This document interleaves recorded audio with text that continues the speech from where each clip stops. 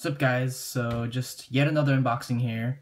So I just came home and I just saw this in the mail. So I actually wasn't expecting this to be here so soon just because the package was from Japan, and on the tracking thing it said that it was supposed to be here or at an estimated date of anywhere between May 2nd to May 26th. So that's just a big range because it's just like free standard shipping. And since it's from Japan, I was just really surprised to have gotten it this fast, which I really shouldn't be complaining about. Well, I'm not, but yeah. In any case, I'm just happy it's here. Glad it was super fast shipping, and yeah, let's just crack it open. And yeah, I've been meaning to get one of these for a long time.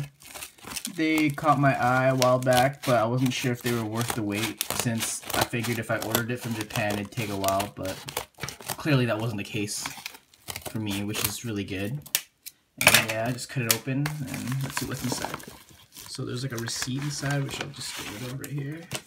And then the actual deck box itself. Boom. Super cool. This is the Zexal deck box for Yu-Gi-Oh! From the OCG. I just think it looks really cool. I mean, we have something similar to this.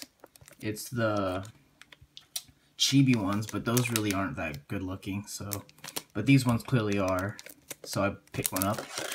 And yeah, these things weren't actually that expensive, but not very many people have these, so I just thought it was a cool thing to pick up. And yeah, I'll let you guys know how well this thing holds up. It just looks really nice right now. There's like some smudging on the packaging, but that shouldn't be a problem. But yeah, guys, thanks for watching, and tune in for more videos to come. Thanks.